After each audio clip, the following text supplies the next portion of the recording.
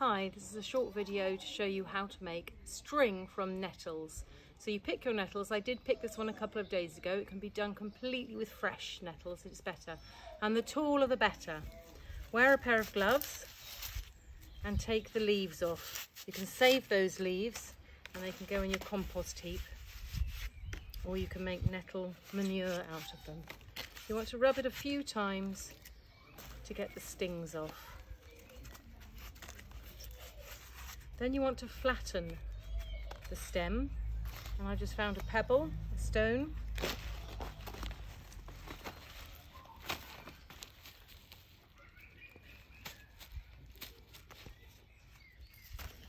And you make it as flat as possible.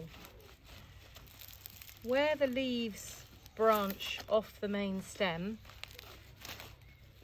there's a particular strong knot there. So just work especially with your stone over that bit, squashing it flat.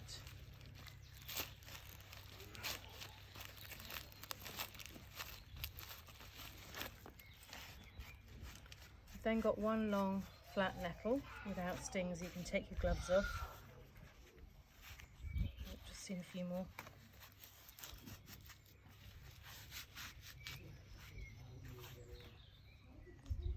You then want to try and split the stem open. So I use my thumb.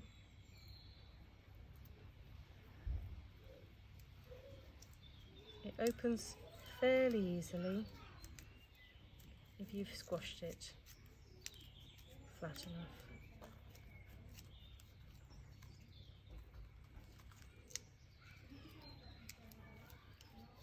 Go right the way down.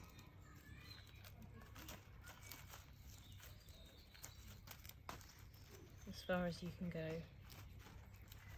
Now what we want is we want the outside and we want to take the inside out, the pith. And the easiest way to do that is to do little breaks.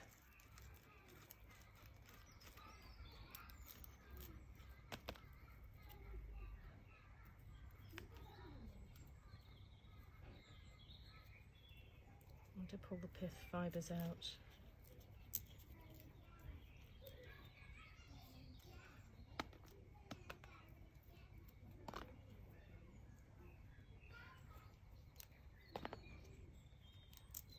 So it's the outer fibres, the soft, darker green outer fibres that are going to form the string. Misty's decided that moving nettle is good fun.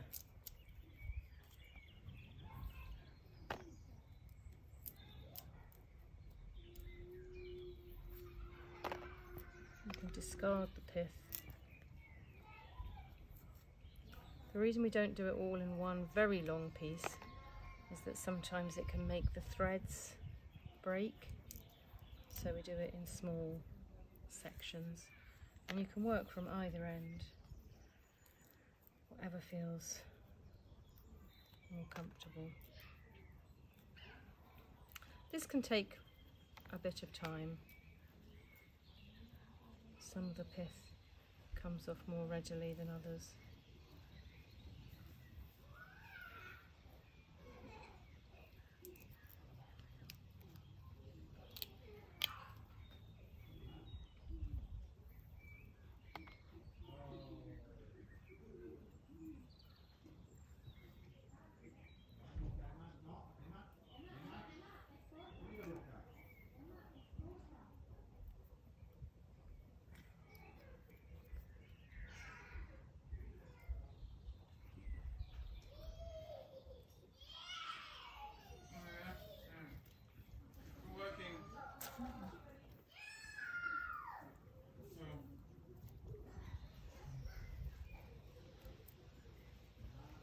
Wow, that was a long piece of pith coming off there. Right, we're nearly there. Okay.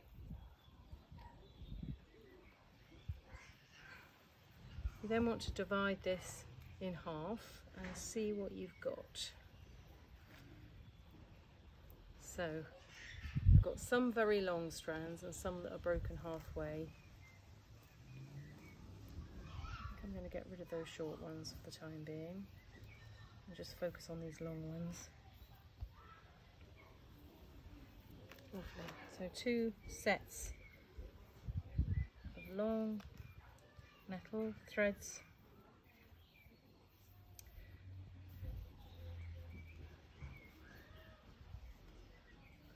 So to begin, you put 2 ends together and you hold one end and you just twist towards you.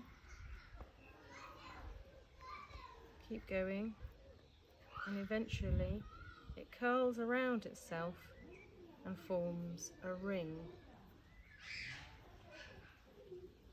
You then twist those loose ones in and you add them in to one of those threads. Then you want to separate your 2 sections again. So those short threads have gone with one.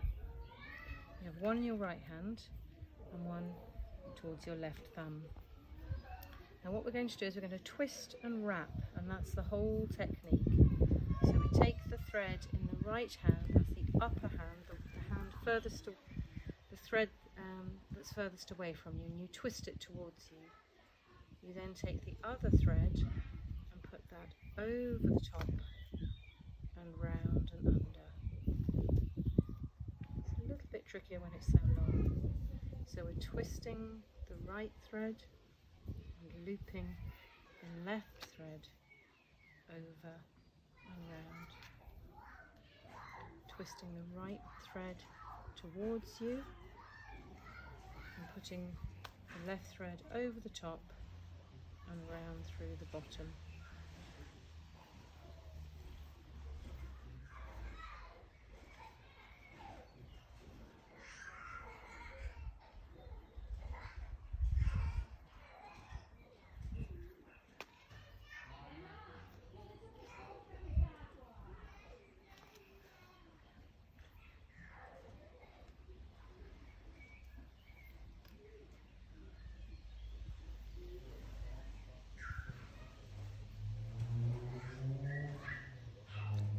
I think that the thread that's being twisted towards you is getting stronger as you twist it towards you, and the thread that's going over the top and wrapping around is holding it in place. It's holding the twist in place. Now you can actually do this with short nettles as well,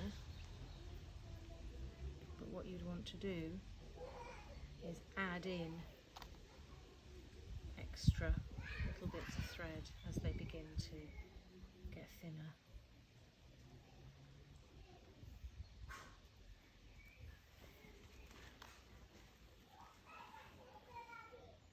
We're going to burn off any small little ends at the end. They can be sizzled off with a lighter to make the string look that little bit neater.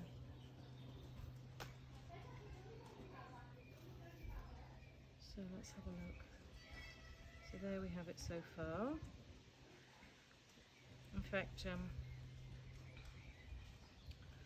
the little knot at the beginning has come undone, but because it's so soft and pliable, we can just tie that in a knot and that will stay closed.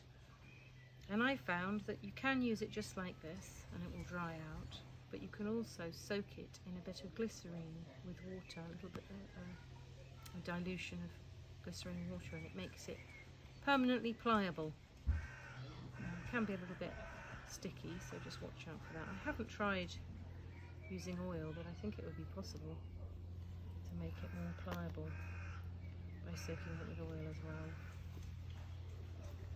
So obviously this bit just takes time and we just carry on doing that.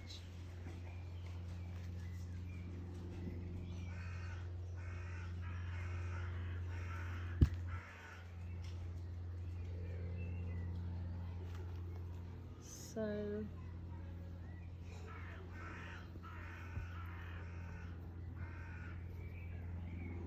say I did want to add another thread in. I've got a bit of string that I've already started there. This would make it really quite thick, but really you'd only sort of add a single thread, but you just place it on there and carry on as usual, twisting.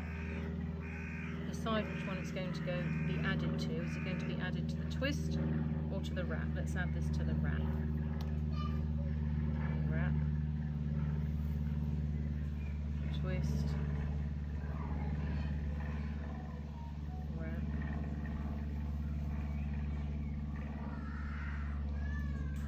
twist, wrap.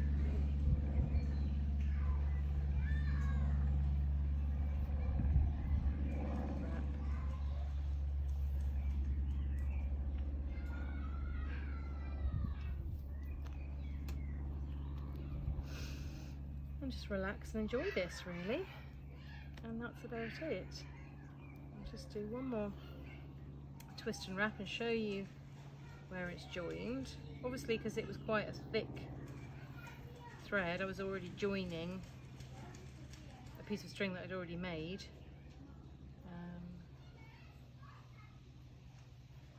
There will be a change in the size of the string, obviously.